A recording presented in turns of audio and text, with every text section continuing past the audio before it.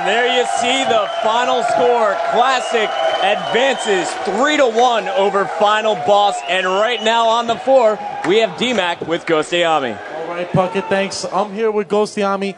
Now, Classic has finally started to play with some consistency. Are you guys finally breaking into the top tier of teams? Definitely. I mean, Chig is unbelievable. Toxic, the rising star. The kid's a beast now. And, Marcos, me and him are just always holding it down. So it works out.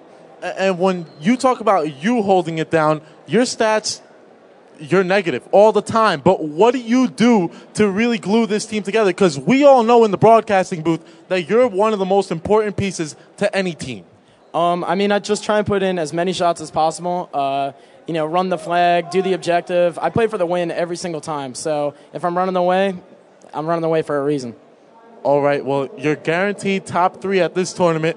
Now, the next matchup coming up is TD versus Instinct. What are you looking out for during that matchup, and who do you expect to win? I'm definitely looking to see some big plays. I know, Neighbor, he's a game changer. So with the recent pickup of him, Triggers Down can definitely be a force. However, at the LAN, I definitely saw Instinct have an immense amount of teamwork, so they can definitely come over top. So who are you taking for the win?